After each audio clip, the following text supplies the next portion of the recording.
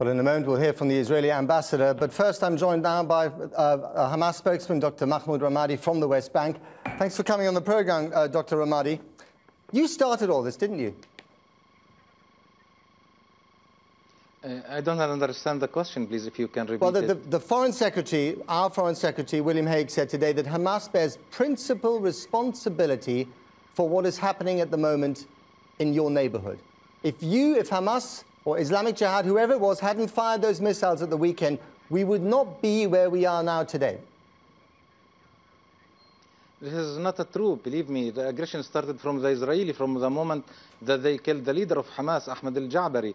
We know that 1 hour before the killing of Ahmed al-Jabari, we reached a truce between Hamas and Israel through Egypt. And Israel have violated this truce and have killed Hamas leader Ahmed al-Jabari. But several days before he was killed, there were missile strikes from Gaza against southern Israel. Yes, but you have to understand that from 2006, the Israelis continue their siege against Gaza, and they continue their shelling and bombarding of Gaza. It is not acceptable that our people have always to pay the price. In the same time, the Israelis have to pay the price when they do the aggression. Many of our civilians have been died in the Israeli aggression and shelling. Okay. And the Israel, they started their electoral campaign from Gaza, and they started with killing Ahmed al-Jabari, and they have to pay the price. This is the equation now. Forgive me for interrupting. What I don't understand is why would you want to provoke the Israelis at the moment? Is it because you feel much stronger with the Muslim Brotherhood now in charge in Egypt? Is it because you want to make your mark when Hamas has really been rather forgotten in the events of the last year and a half of the Arab Spring?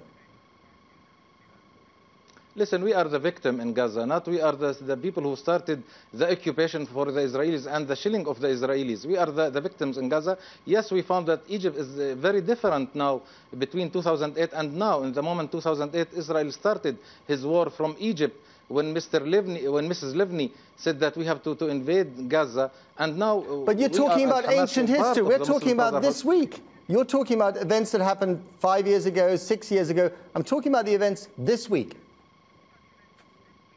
Yes, this week, before the killing of Ahmed al-Jabari, there are 19 Palestinians have been killed in 2 weeks before the killing of Ahmed al-Jabari. That means the Israelis continue their aggression in Gaza, and they want the Palestinians to be quiet and to not react for the Israeli crimes.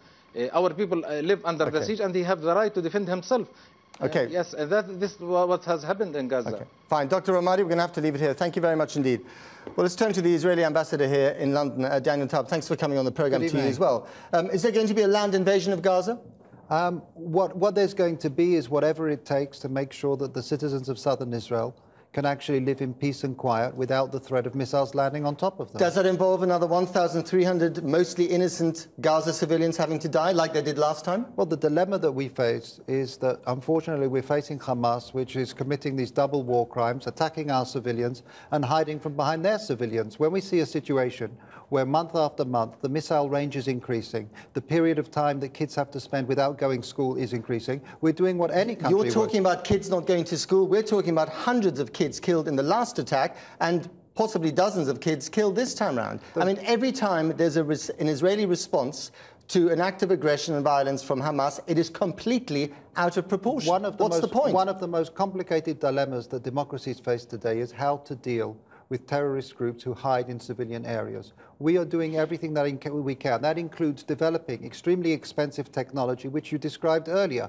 which tries to take the missiles out of the sky so that we don't have to deal with the problem of going into complicated areas on the ground, schools where weapon launchers have been placed. But you can't do that in every single situation. And just let me finish. Right. If you do say what you're suggesting is that the moment a weapons launcher is in a school, it's out of bounds, you're really issuing an open invitation to every terrorist organization to set up shop inside a school or a hospital. Okay. So the spokesman from Hamas said that this is part of the Israeli election campaign. It is true that the last time we had an Israeli invasion of Gaza was before an Israeli election. The next Israeli election is in January.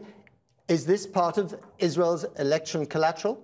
I certainly think not. The fact is, if you have a look at the Israeli spectrum now, everybody in Israel, including the people in Tel Aviv who you described earlier, are supportive of the government. There is no opposition at the moment. I think the question has to be asked of Hamas why they chose this particular time Why they chose this particular time to engage in such a steep escalation. In the same vein, I will ask you, are you choosing this particular time to go hell for leather against Gaza because you're feeling a little bit lonely in the neighborhood?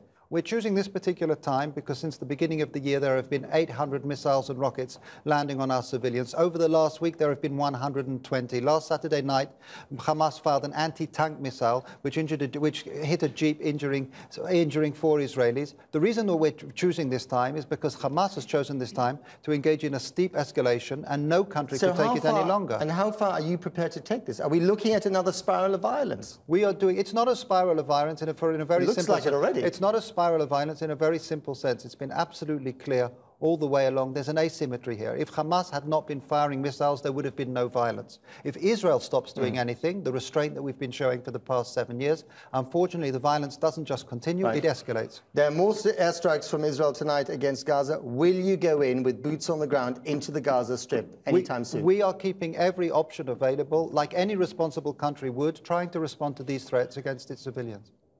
Ambassador Taub, thank you very much indeed. Thank you.